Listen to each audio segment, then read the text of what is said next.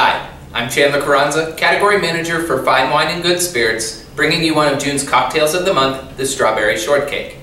June is National Fresh Fruit Month, and on June 24th we celebrate National Strawberry Shortcake Day. So for today's drink, all we did was take the delicious dessert and put it into cocktail form. The spirit that we're featuring in today's drink is adult strawberry milk. You'll see that it is rosy color and appearance, and it does have the aroma of strawberry ice cream. It's packaged in a retro chic bottle with a swing top closure on it, and even though it has milk on the label, this product does not need to be refrigerated. You can enjoy this after dinner cream on ice on its own, or because of it not being a heavy cream spirit, you can use it in a variety of different cocktails because of its easy mixability.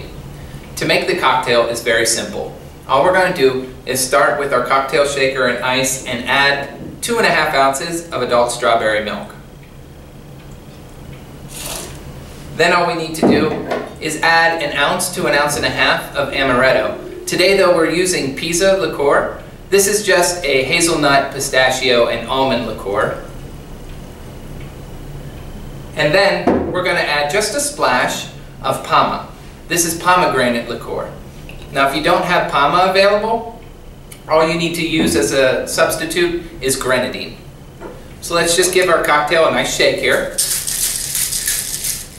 And then all we're going to do is take a martini glass and we're going to strain this into the glass. Now you can do a number of different garnishes with this drink. I like to start with a little bit of whipped cream first. Then we're going to add a little bit of strawberry syrup to add some color to the drink. Can't have strawberry shortcake without your strawberry. And then if you really want to doll it up, you take a piece of strawberry shortcake roll and just have it onto the side there.